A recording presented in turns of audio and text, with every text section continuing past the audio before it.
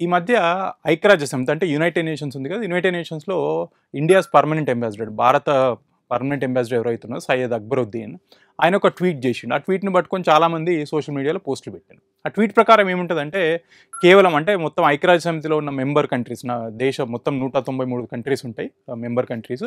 దాంట్లో 35 మాత్రమే అంటే 35 కంట్రీస్ మాత్రమే వాళ్ళ బకాయిలన్నీ తీర్చేసిండ్రు. అందులో ఇండియా ఒకటి అని చెప్పి ఆయన ఒక ట్వీట్ పెట్టిండు. అయితే ఈ ట్వీట్‌ను పట్టుకొని దాని స్క్రీన్ షాట్ పెట్టుకుంటూ సోషల్ మీడియా ఎట్లా ప్రచారం చేస్తున్నారంటే, గత 70 ఏళ్లలో అసలు ప్రపంచ బ్యాంక్ నుంచి అప్పులు తీసుకున్నట్లు భారత్ మొదలుండే చాలా అప్పులు తీసుకున్నది. మొట్టమొదటిసారి 70 ఏళ్లలో అసలు అప్పులన్నీ తీర్చేసిండ్రు మోడీ గారు అని చెప్పి ఈ ట్వీట్ అదే చెప్తుందని చెప్పి మనకు ప్రచారం చేస్తున్నారు. దీంట్లో ఎంత నిజం ఉందో చూద్దాం. మనం కనుక సయ్యద్ అక్బరుద్దీన్ ఎవరైతే India's permanent ambassador to UN ఉన్నాడో ఆయన పెట్టిన ట్వీట్ మనం కేర్ఫుల్గా అబ్జర్వ్ చేస్తే ఆయన చెప్పేది ఏముంటుందంటే, 193 కంట్రీస్లో 35 కంట్రీస్ మాత్రమే వాళ్ళ యునైటెడ్ నేషన్స్కి బకాయిలన్నీ చెల్లించినని ఉంటుంది. అసలు యునైటెడ్ నేషన్స్కు దేశాలు బకాయిలు ఎందుకు పడతాయంటే, యునైటెడ్ నేషన్స్ అనేది ఒక మల్టీలాటరల్ సంస్థ, అంటే ప్రపంచ సంస్థ కాబట్టి దాని బడ్జెట్ అన్ని దేశాలు కలిసి పంచుకుంటాయి. దాన్ని అసెస్మెంట్స్ అంటాం. అసలు ఏ దేశం ఎంత ఇవ్వాలి బడ్జెట్కి అనేది ఒక ఫార్ములా ద్వారా నిర్ణయింపబడుతుంది. అట్లా భారతదేశానికి కొంత, యూఎస్ కొంత, చైనా కొంత, వాళ్ళ జీడిపిని బట్టి, వాళ్ళ స్థాయిని బట్టి ఇవన్నీ ఉంటాయి అన్నమాట.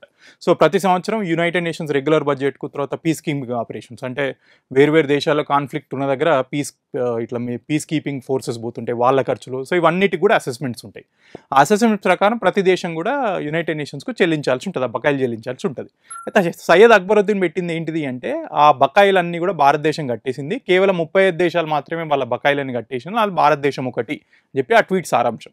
దానికి అసలు ప్రపంచ బ్యాంక్ దగ్గర భారత్ తీసుకున్న లోన్లకు కానీ అప్పులకు కానీ ఎటువంటి సంబంధం లేదు.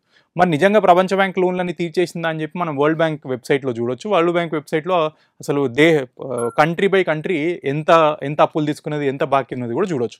మనం క్లియర్గా భారతదేశంలో ఎన్నో ప్రాజెక్టులు ఉన్నాయి, వందల ప్రాజెక్టులు, దాని కింద వరల్డ్ బ్యాంక్ దగ్గర అప్పులు తీసుకున్నట్టు కూడా మనం చూడొచ్చు. సో కాబట్టి వరల్డ్ బ్యాంక్ మొత్తం అప్పులు తీర్చేసిండని తప్పు.